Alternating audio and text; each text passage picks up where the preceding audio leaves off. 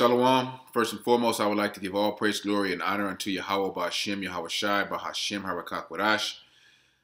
I would also like to give a double honors unto my apostles and elders of Great Millstone that have taught me this truth, and I would like to say a sincere shalom unto the hopeful elect that are scattered throughout the four winds of the world, and to the men, the servants, the prophets that are prophesying in this doctrine, in this truth throughout the four winds of the world. Unto you, I say shalom. You err not knowing the scriptures, all right? And these guys right here, I don't know where they're from. I believe they're from Atlanta, Karath, Israel. This was brought to my attention by the elder head of our camp, and I guess this was on the chat. And these brothers are out there, teaching that God loves everyone. That's the title of their video right here, and that's the furthest thing from the truth. And they're dressed the part. They got the Yahawashi, Yahawah, Yahawashi on their garments. They got the fringes and everything. But this should be a lesson to you Israelites out there that do follow the men of Great Millstone. You can't listen to everyone because these guys are going off in the scriptures. Okay, they really don't know the scriptures. They know some precepts, but they don't understand them. That's the thing about having the breath. All right, the breath is the wisdom. All right, we were that valley that valley of dry bones. All right, we were dead. We were spiritually dead in this place, but the Lord revived us. Okay, with that, but everyone wasn't given the breath, and that breath is the wisdom. And these guys are, man, they just butchering scriptures left and right. I could barely watch this. They said John 3:16 is talking about God loves order. And we break that down for Christians that the true meaning of the word cosmos, meaning world, means the world of Israel. All right, God loves only Israel. In other nations, and there's so many scriptures. I'm going to get them. There's so many scriptures that I'm going to pull out that shows you there's a clear distinction between Israelites, which consists of you so-called Negroes, Latinos, and Native Americans, and Israelites scattered throughout throughout the other nations, because that was a curse upon us. We were to be scattered, all right, so we wouldn't know who we were. That's how we would lose our heritage. But also, I don't know, man. These guys are they just go up there and they just winging it. And elders and apostles have done lessons on this. I haven't watched them all, but these guys may be agents. It's going to be people out there that are going to look the part. They're going to know some scriptures. They're going to know the names Yahawah and Yahawashi, but they're those ravenous wolves. All right, not sparing the flock. These guys really don't care about the elect because they will be telling our people the truth. They will be speaking the truth. But they're coming from their own belly. Or they're coming from some doctrine given to them or set up to them to preach this, to push this this narrative of God loves everyone. That's Christianity. It's just Christianity with a Hebrew Israelite twist. All right, we know we're Israelites, but God loves everyone. That's off, man. So let me start with this real quick, man. Then I'm going to get some scriptures. I don't want to make this too long. And like I said, these guys just going off. They could be set up, but in the last days that we're living in, you're going to have men that are set up like this, that look the part, that come and that claim, that proclaim the names Yahawah and Yahawashi, but really they're not sincere. All right, they're just trying to put precepts together, and it's bad, man. It's really bad, because it's clear. I'm going to get Micah 1 and 4 to show you. They say, oh, God doesn't hate. Are you serious? All right, the Most High, hey, His thoughts are not your thoughts. All right, these guys don't have the Holy Spirit. All right, this is 1 Corinthians 8:2. If any man think that he knoweth anything, he knoweth nothing yet as he ought. These guys think they're on a level. They think they deep. These guys don't know anything. Okay, and you can clearly see if you watch the precepts that they're bringing out to support their whacked out doctrine, it's crazy. It's easy to cut. Okay. All right, let me play this. Matthew 28:19. He's going to precept Matthew 28:19, which says, "Go teach all the nations." I'll grab it real quick just to show you how these guys don't know the scriptures. 28:19. I'm gonna let these guys read it and show you where these guys is going off, man. This is just one example. I couldn't even watch through this whole thing to pinpoint, certain points in here, but I'll play it. Very much. I said it. I'll rewind that. Let me see what this. It says, for what nation is there so great, who have Yahawashi so nigh unto them, as the Lord Yahawashi? And a lot of these scriptures they bringing out, they cutting themselves. That scripture that they read it in Deuteronomy, the 4th chapter, that's clearly talking about Israel, who have the Most High so nigh unto them. So it shows you a distinction that if the Most High is nigh unto them, he's not nigh unto the other nations. Okay? It's simple shit. I'll go back. Power is in all things that we call upon him for. And what nation is there so great that has statutes and judgments so righteous as all this law, which I set before you this day? That's right. Matthew 28:19. So we're gonna couple that one with Matthew 28:19. Because the Most High love everybody. Yeah, I said it. This guy's going off. He said the Most High love everyone. Yeah, I said it. But these guys have no shame, man. These guys truly don't fear Yahawah, Bahasham, Yahawashi. All right, because the scripture says every man should give account in the day. How's it go? For every word that you shall speak. So if you're speaking a false doctrine, you're going to have to give an account for that. Okay? And he says, Matthew 28:19, go ye therefore and teach all nations, baptizing them in the name of the Father and the Son and the Holy Spirit, teaching them to observe all things whatsoever I have commanded you. And lo, I am with you always, even unto the end of the world. Amen. He says, go teach all nations, because Israel was scattered throughout all nations. Okay? That's simple. All right, we're under the curses. So yes, it's going to be Israelites that look like Elamites, Israelites that look like Hamites, Israelites that look like Moabites and Ammonites, Ishmaelites. It's going to be Israelites that look like Edomites. But go teach all nations, and the Lord is going to choose. And the Lord is going to choose who He's going to give the Spirit to quicken, to come up out of that, to wake up to this truth. The Lord is going to give eyes to whom He's going to give eyes to. All right, here's this Deuteronomy 28:64. And the Lord shall scatter thee among all people from one end of the earth even unto the other, and there thou shalt serve other gods which thou nor thy father have known, even wood and stone. Okay, that's simple. That the Lord scattered us. Okay, it's not a mystery. And among these nations shall thou find no ease. That's the Israelites that are scattered. All right, and of course the Israelites that are scattered, along with the Israelites that weren't scattered, are amongst fellow Israelites, in their respective captivities. Neither shall their sole of their foot have any rest, but the Lord shall give thee a trembling heart and a failing of eyes and sorrow of mind. All right, so back to this, guys. Like I said, I'm going to just play a little bit more, and then I'm going to hit some precepts to cut that whole God loves everybody doctrine, rhetoric, bullshit they're pushing out. Because He doesn't. All right? The Lord loves Israel. Okay? The heathen nations, I'm going to get the scripture. I'm going to show you how the Most High feels about Edomites, how the Most High feels about the heathens. Oh, all right? He makes a clear distinction several times. Scripture saying too. Right. So we ain't making it up. Okay. This Matthew. He's supposed to be in the spirit, and they waving the bitches passing by. That shows you what type of spirit that these guys is in. They don't got the spirit of Yahawashi, even though they proclaim His name and say His name. The Most High really not dealing with these guys.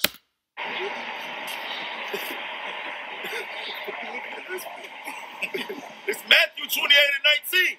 Go ye therefore and teach all nations, baptizing them in the name of the Father and of the Son and of the Holy Spirit. Yes, we're going to teaching all nations of our people. But if we couple that with Micah 4:2. We're teaching all nations of our people. For what reason, though? Why Yahawashi say, make disciples of men. Like I said, I read the scripture, man. And they go to Micah. This is where I'm gonna end this. I'm not end this lesson, but I'm gonna end the because they don't understand the scriptures. All right, Micah 4:2, and many nations shall come and say, "Come, let us go to the mountain of the Lord in the house of the Most High of Jacob, and He will teach us His ways, and we will walk in His paths. For the law shall go forth of Zion, and the word of the Lord from Jerusalem." That's talking about the kingdom of heaven. Okay, well, shit, it says it, Isaiah 2:2, where all the nations are going to come, okay, to the mountain of the Lord. The mountains represent governments, okay, and learn our ways, learn our law, statutes, commandments. It's talking about the kingdom of heaven, okay. I don't understand how they butcher that, okay. But let me cut this whole. There's several scriptures, man. It's so many scriptures that you could cut this. God loves everyone because He doesn't. All right, first one I'm gonna go to is Malachi 1. Start at the top. In the burden of the word of the Lord of Israel by Malachi. I have loved you, saith the Lord. Yet ye say, wherein hast thou loved us? Was not Esau Jacob's brother, saith the Lord? Yet I loved Jacob. As it's clear that I loved Jacob. This is the Lord speaking. And I hated Esau and laid his mountain and his heritage waste for the dragons of the wilderness. Whereas Edom saith, we are impoverished, but we will return and build the desolate places. Thus saith the Lord of hosts. They shall build, but I will throw down. If the Lord loved them, why the hell is He going to throw them down? Because He hates them, as the scripture says. The Lord is building Esau up, all right, to bring him down. And they shall call them the border of wickedness, and the people the people whom the Lord have indignation forever. That is no love in there. All right, and these are the heathens. All right, the Lord don't love them. The Lord hates Esau. That's why he's doing this to Esau. All right, this is all a part of the Yahawashi plan. The Lord gave Esau the blessing. He didn't even have to give him a blessing, but He gave him a blessing. Okay, in order to build him up, to give him his dominion, to give him his rulership, to bring him down. All right, to build his pride up, to think he is a God, to bring him down. That ain't love, that's hate. The Lord hates His devil. All right? But these guys, like I said, these guys are set up. They just teaching Christianity, Hebrew Israelites or whatever. All right? I'm going to get the Romans 9th chapter 2. Let me grab this. Isaiah, what is it, 40? Damn,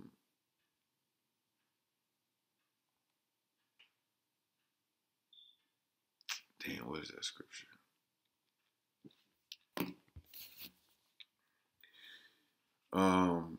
Bear with me 1 second. Let me look up this scripture.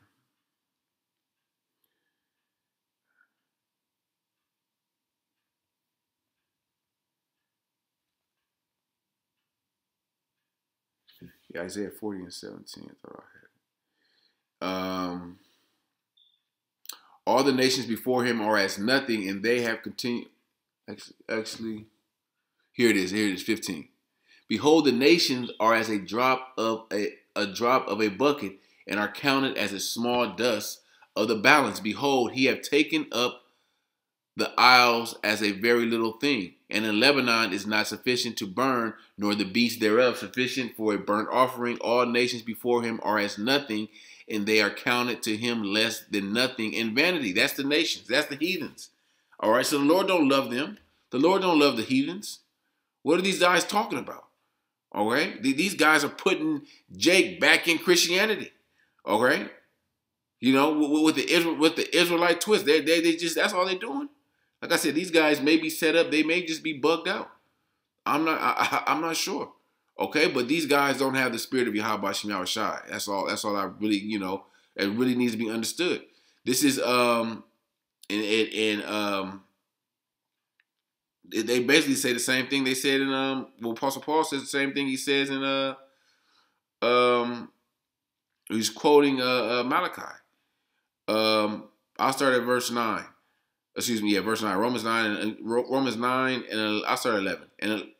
And the children being yet born neither have done any good or evil, that the purpose of the Most High according to election might stand, not of works, but of him that calleth. So it's about election. All right. The Lord elected Israel. He chose Israel. He didn't choose all the nations. Okay. He said unto her, the elder shall serve the younger, as it is written, Jacob have I loved, but Esau have I hated. What shall we say then? Is there unrighteousness with the Most High? The Most High forbid. So these Jakes are pretty much saying there's unrighteousness with the Most High because God loves everyone. For he saith to Moses, I will have mercy on whom I will have mercy, and I will have compassion on whom I will have compassion. He said, who's the only nation that was promised mercy? Israel. Okay? That was only promised salvation. Israel. All right?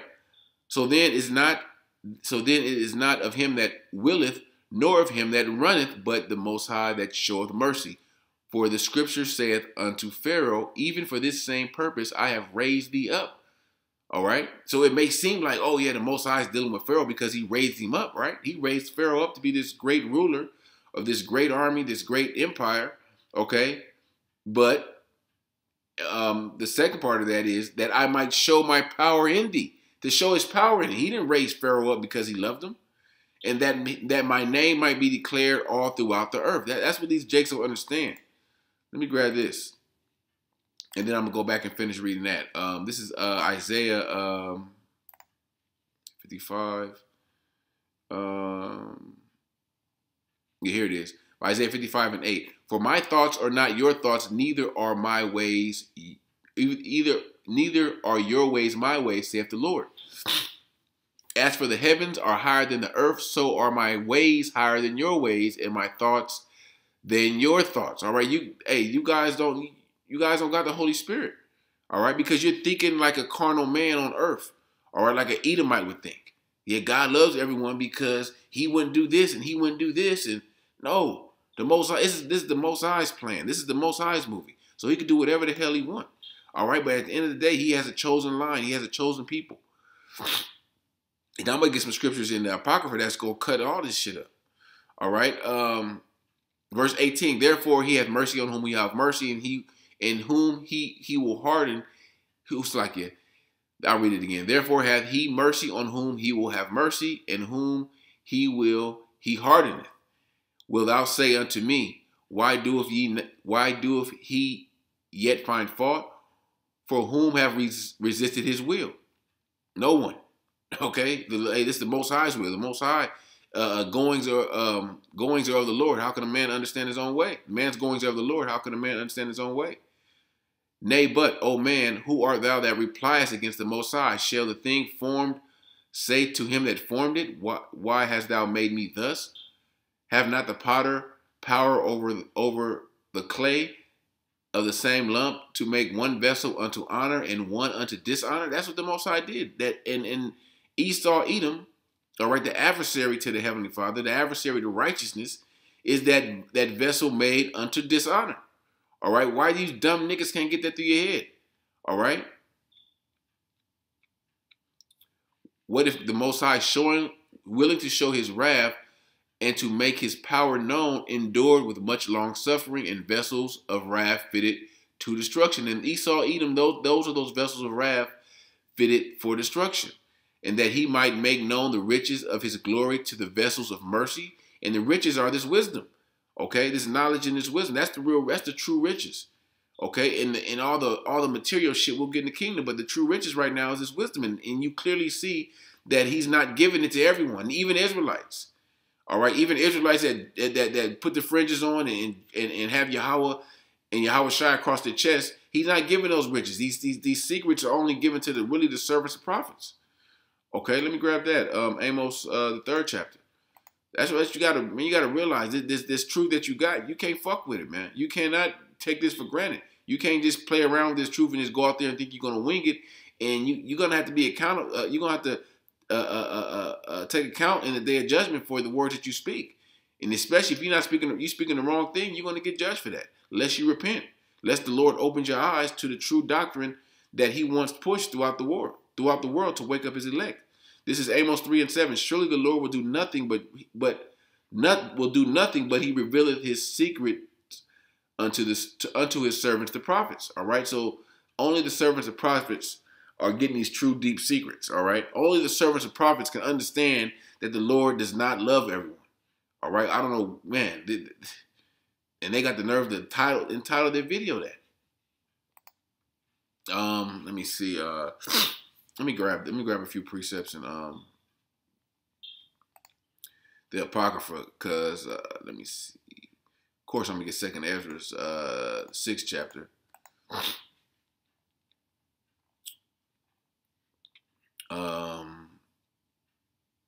Yeah, 50. Let's see. 54.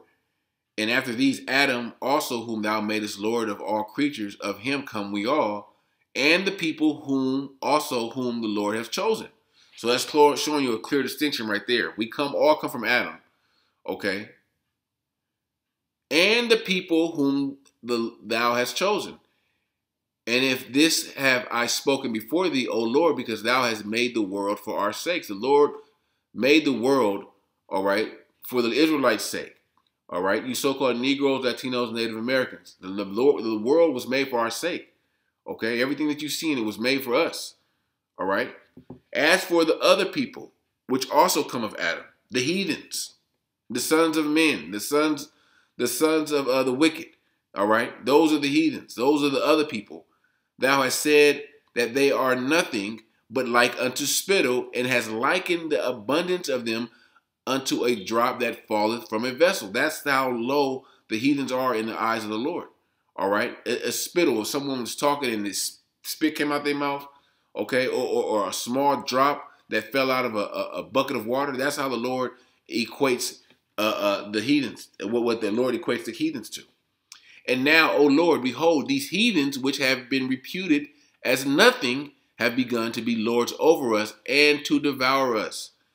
But we, the people whom thou hast called thy firstborn, thy only begotten, thy fervent lover, are given into their hands.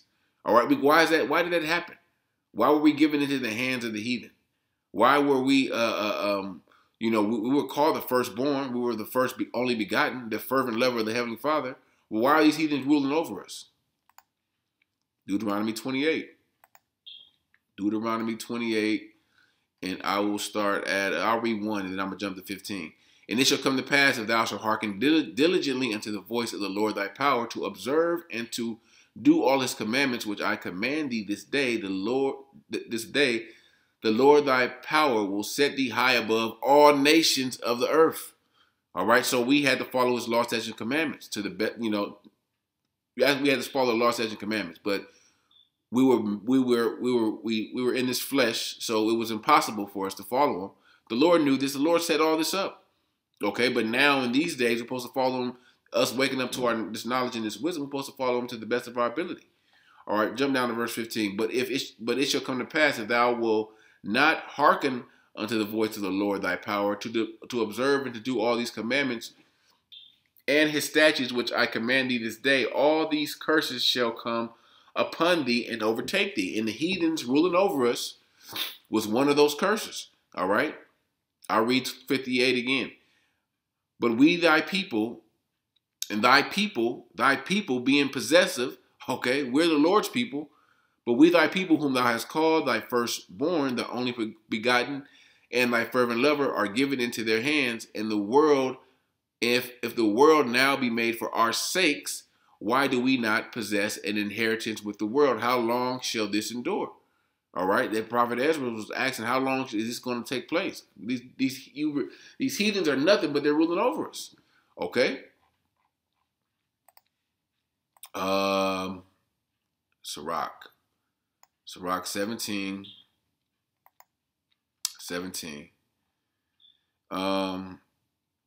For in the division of the nations of the whole earth, he set ruler over every people. But Israel is the Lord's portion.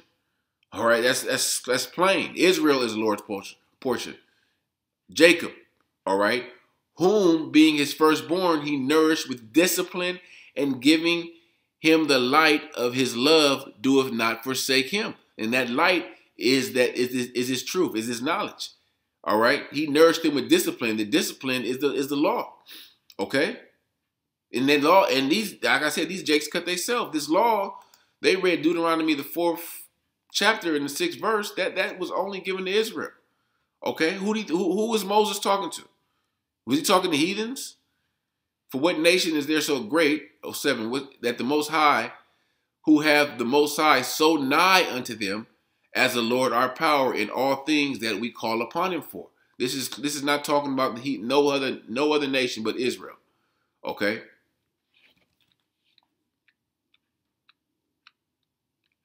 Let me grab this. Let me go back to Sirach. Sirach 33. And let's see. I'll start at 10. And all men are from the ground, and Adam was created from the earth. In much knowledge the Lord have divided them, and made their ways diverse. Some have he blessed and exalted, some have he sanctified and set near himself. But some of them have he cursed and brought low, and turned out of their place. So it's showing you a clear distinction between different classes of people.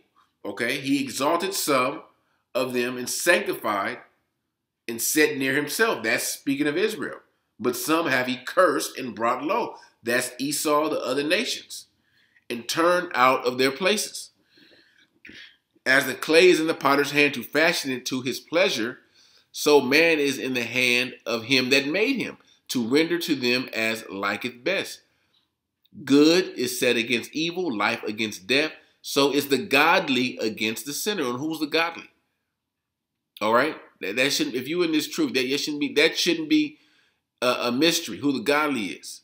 Okay, even though we're not acting like a godly people right now. 2/3 of us, but that's talking about Israel against the sinner, and the sinner against the godly.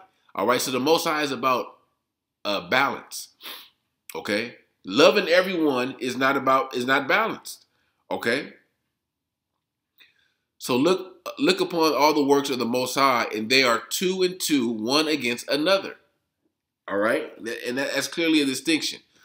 Damn, I had one more scripture I wanted to get.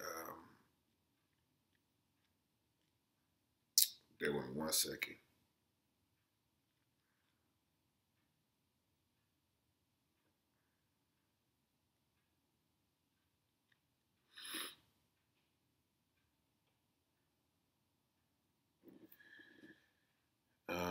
Yeah, here it is.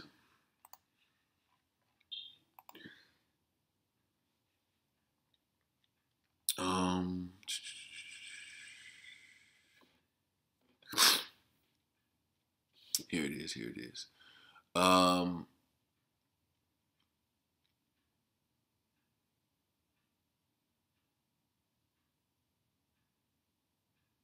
Here it is. Well, I'll start at 2nd Ezra chapter 5 and verse 22. My soul recovered the spirit of understanding. I began to talk with the Most High again. This is the prophet Ezra. He had to take a break because he was getting hit with all these prophecies. Shit was heavy on him. And said, O Lord, thou bearest rule of every wood of the earth and all the trees thereof. And the trees represent nations. Okay. You can precept that with Genesis, what is it, the 2nd chapter, where they said Adam and Eve try to hide amongst the nations. Okay, not thinking they could hide from the Most High, but they try to hide amongst it said hide amongst the trees, and that is a metaphor for nations, the trees. All right, so I'll start again. And it said, O Lord, thou bearest rule to every wood of the earth and all of the trees thereof. Thou hast chosen the only one vine. And of all the lands of the whole world, thou hast chosen thee one pit, and all the flowers, therefore, one lily. And these are all showing you that all the plants, all the trees, all the lands, the Lord chose one. All right. And all the nations, the Lord only chose one people. In all the depths of the sea, thou hast filled thee one river, and all of the builded cities thou hast hallowed, meaning holy, meaning separate, Zion unto thyself. All right. And of all the fowls thou hast created, thou hast named thee one dove, and all of the cattle that are made, thou hast provided thee one sheep, and among all the multitudes of people thou hast gotten thee one people, and unto this people that whom thou lovest. That's plain. I should have just read that, and that would have been the end of the lesson. Unto this people whom thou lovest, thou gavest a law that is approved of all. All right. So I don't want to go too long, but I just had to make a response to this video, and you Israelites out there, that you sincere Israelites that believe on Yahawah and Yahawashi, you better watch who you stop jumping from camp to camp. You better watch who you listen to. All right, watch the doctrine, because a lot of these guys that are coming up, they're coming up in this truth for the wrong reasons. They're not truly, sincerely sparing the flock. They don't care about the elect. All right, they care about bigging up themselves. They care about deepening their pockets and filthy lucre and all this worldly shit. All right, then they really don't fear the Heavenly Father. All right, so Lord willing, this lesson was edifying unto the elect, and I would like to give all praise, glory, and honor unto Yahawah, Bahasham, Yahawashi, Bahasham, Harakakodash. Until next time, I say shalom.